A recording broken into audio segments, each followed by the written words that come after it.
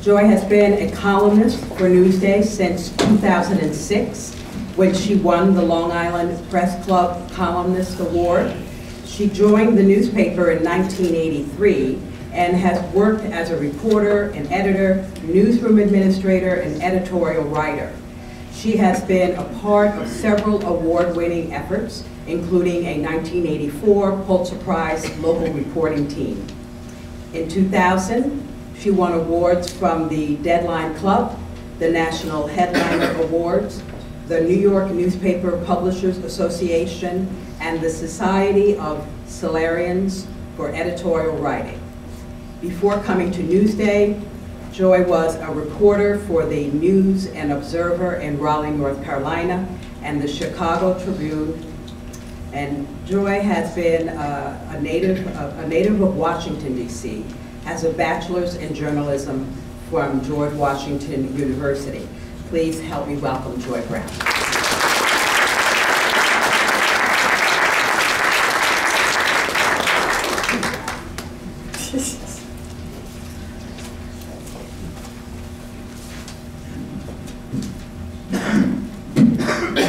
Wow, y'all got quiet soon. Jeez, you're scaring the heck out of me up here.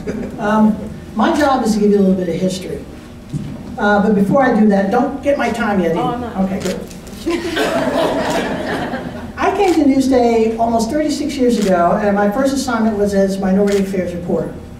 Now, one of the interesting things is that over 36 years, there are people that I've talked to, and many, or some of them, are actually in this room. I'm talking like grandchildren to these people at this particular point. But if you have been active in the quest for equity on Long Island, can you just raise your hand? Because that's where I know you guys from. Raise them up, up, way up, high, high, high. Now the rest of the room, you can take a look at that. I mean, some of these folks have been doing this for longer than I've been here on Long Island, and I just thought that we should take a look at that this is not coming out of nowhere. I'm going to kick it up old school. I could have done slides, chose not to because I don't know how to.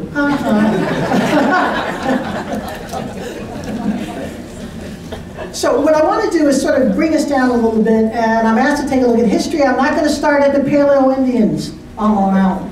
I'm going to start when I first came to Long Island. I'm going to share with you some of the things that we did at Newsday on Long Island.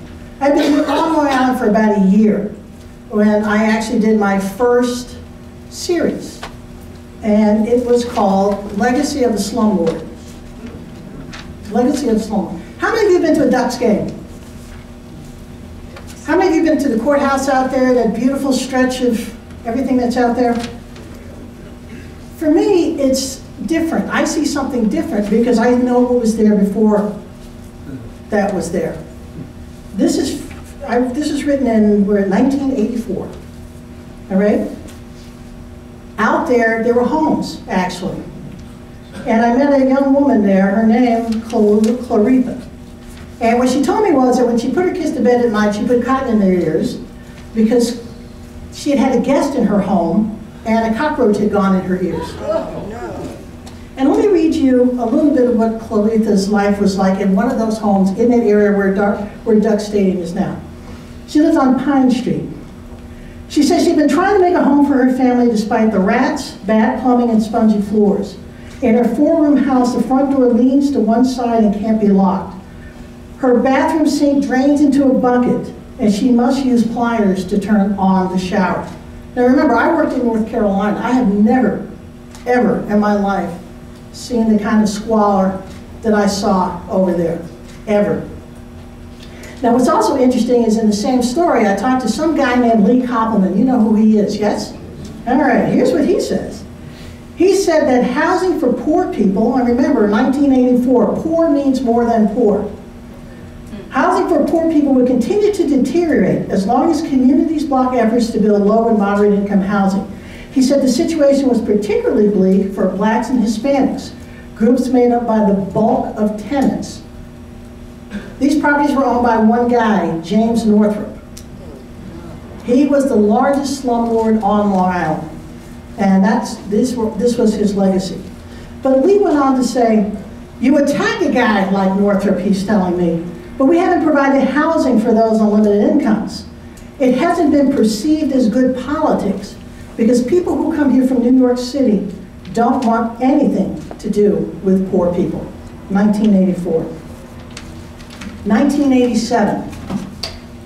I wish Larry Levy were here. I started out as a reporter on this project and ended up as an editor. How many of you have been to Long Beach? Beautiful, beautiful Long Beach. All right? When I go to Long Beach, I see something a little bit different maybe from what you've seen. Try this out. In an effort to revive a dying city, Long Beach officials drove out thousands of the poor, the elderly, and ex-mental patients, many of them blacks and Hispanics, whose lives were rooted in the community. At almost every turn, officials used and sometimes abused a powerful legal arsenal to not only force out the needy, but to block virtually every public and private effort to help them stay. With astonishing speed, the city displaced at least 3,000 people, or about 10% of Long Beach's population, by targeting adult homes and old apartments for demolition to make way for giant co-ops and glittering condominiums. Sometimes, council members and political leaders say they drove around the city at night, picking out buildings for destruction. The city ripped down buildings that didn't have to be, as the city manager said. My feeling is that they were trying to not just discourage the poor, but to drive them out. Now, on this particular story, I started as a reporter and ended up as an editor. Larry Levy actually wrote this. And among the papers I found in the old Allard Lowenstein Library, does anybody remember? They changed the name. Was a city planning document. And the city planning document actually stated as city policy that what they wanted to do was to drive out, quote, dependent populations. Now, just for a point of contrast here, I think today there's a report out on Patchogue, and they talk about how they revitalized the city. It took them 17 years. Here, it took 3. Fast forward 1990, there's this puppy right here. Long Island, world apart. This was 30 years old. I know because my daughter's going to turn 30.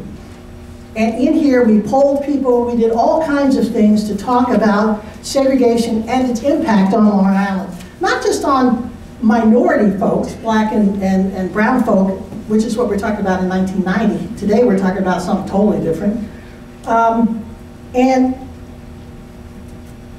this piece of writing here led to me talking to the Long Island Community Foundation. And what I find fascinating is that something grew out of that committee's commitment to do something about segregation on Long Island. Can you guess what grew out of it?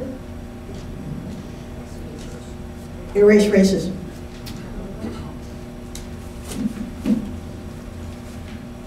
Long Island, Our Story. This is our history book. And I worked hard on this puppy, we all did.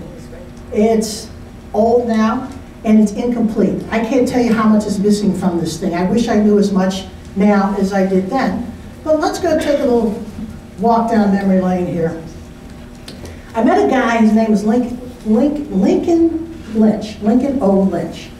Consider this, 1963. He's at the Garden City Hotel. The NAACP is going to give him an award. He goes up, he stands up in front of the group, and he opens up his mouth. And he kind of surprised them a little bit. Here in Nassau County, he said, and indeed in the very village of Garden City in which we now meet, racial discrimination and segregation cry out loud for correction. All over Nassau, from Inwood to Oyster Bay, from Glen Cove and Manhasset, Port Washington, or our supposedly fabulous North Shore, to Freeport and Farmingdale and Roosevelt, and across the border in Amityville, there exists shameless evidence of undisguised discrimination. This is 1963. When I spoke to him, this was, let's see, 1988, 89. And I said to him, I'm like, dude, well, yeah, Mr. Lynch, what's your most successful, he's a very courtly man, I found him in Manhattan. You know, what was your most successful achievement? There's a photo in here, by the way, of him being dragged away by police. What was your most successful achievement? And he said, we made people aware of the conditions that existed and what they could do about it. No one else had dared to meet the situation head on. I said, what was your least successful? He said, bringing more black students into the movement. We made the mistake, he said, of educating white people on Long Island too much rather than educating black students on how to be effective activists. You saw some statistics here on the diversification of Long Island. This is not new. This is not new. 1993, we did a special section just for Nassau County back when we had money at Newsday. And in here we talked about new issues, new faces. 1993.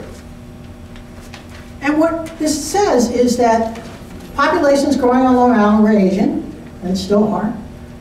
Latino, except we called them Hispanics back then, still are. And we quoted Ray Lopez, who was Hempstead Town's first deputy commissioner. He said, holy cow, people say, holy cow, look who's moving in. He says, we're going to be here and they are going to have to learn to accept us. Again, 1993. Fast forward, we've seen some remarkable things happening on Long Island. I'm going to take it to last month. Yeah, last month. This is December, right? Elections. Andrew Cuomo would have lost Suffolk County for the second election cycle in a row had it not been for black, brown, and yellow votes. The state senate in Albany changed power, right? After all of these years, that would not have happened without minority votes. It is extraordinary. And I'll take one district, Community of Brentwood. Right now, the Community of Brentwood is a perfect bracket here. Will be represented in Albany by two different people. One is Phil Ramos, Puerto Rican, right? There are people in Brentwood who today can tell you that they grew up smelling cinnamon buns because people worked in the Entenmann's factory. Before that, they worked in the mental health institutions out there. Puerto Ricans have been a part of Long Island for decades, dating back to the 40s. On the other end, you have Monica Martinez, Salvadoran. And again, Salvadorans are the largest Latino group on Long Island. So Brentwood is kind of a perfect example of where we are now. And I'm going to leave you with this. This is an editorial that appeared in Newsday. And the title on it was, Why a Long Island Without Racism Would Be Better for Everyone. Long Islanders spend a lot of time patting themselves on the back for keeping the island from, in the oft-repeated words of local politicians, becoming just like Queens.